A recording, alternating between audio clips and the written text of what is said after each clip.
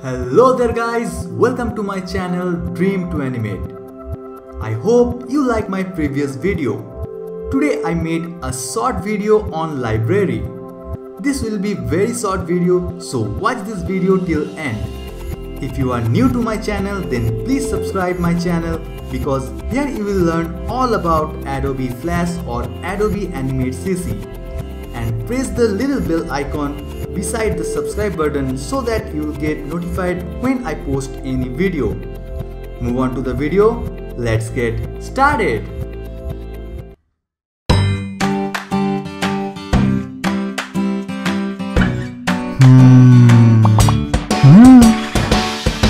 Dream2Animate. Everyone knows what is library. Library is a place where a lot of books were stored. So, what is library in Animate CC or Adobe Flash? Very simple. Here library is a place where all the objects were stored. The objects we used on our animation is stored on library. Now, the question is where you will find the library. It is on the right side of the software. Beside Properties panel, you can see Library. Just click on it and it will open a blank panel. This is blank because I have not drawn or import any object in this document. When you draw something, for example, I am drawing a rectangle. Click on the rectangle tool. Click and drag to draw a rectangle of any size. But the panel is still blank. You will be thinking, why it is still blank? I have drawn a rectangle here.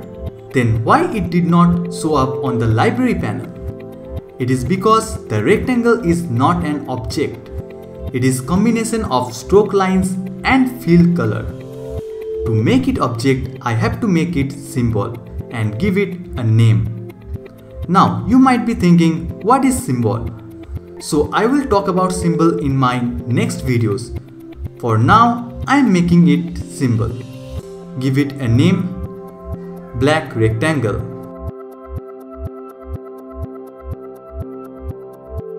And now you can see it on the library panel. Every symbol you make will store here. From library, you can change the name of the object or you can delete the unnecessary object to free up the space and reduce the file size.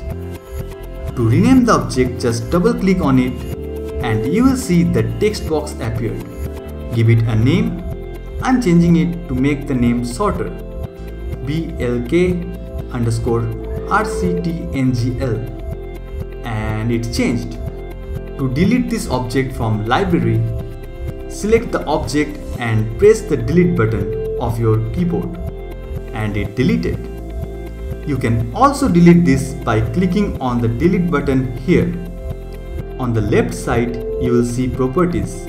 If you click on that, then this box will pop up. I will explain this on the symbol video, so for now, I cancel this.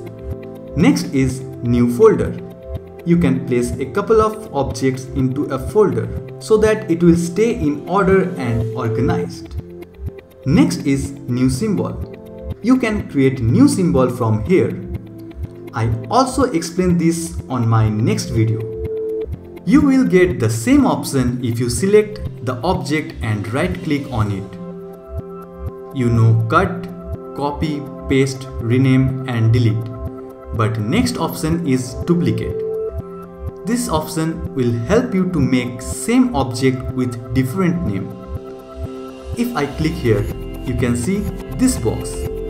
And it has a name with the suffix copy. You can change it if you want.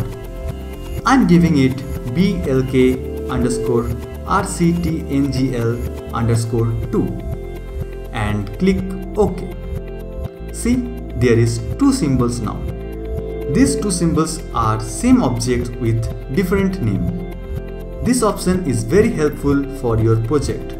Now move to option will move your object to any folder. Next, edit. I will explain it on the next video. Properties, I have already told about it. And these three options are not very useful, so I skip this. The upper box is display box. You can see the shape of the object here. Because it is a black rectangle, so you can see it as a small icon of black rectangle. If I draw a blue circle on the stage with oval tool and make it symbol, give it a name blue_circle, click OK, and you can see here a small icon of the blue circle. One more very useful option is select unused item.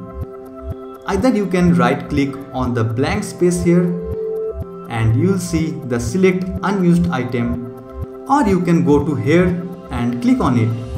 From here you can see select unused item. By the name you can understand what this option does. It will select the unused object. For example, I am deleting the blue circle symbol from the stage. It will delete, but the object stays in the library. This makes your file heavy and it can make your software slow. When you work on big project, it is a very good habit to clean it up.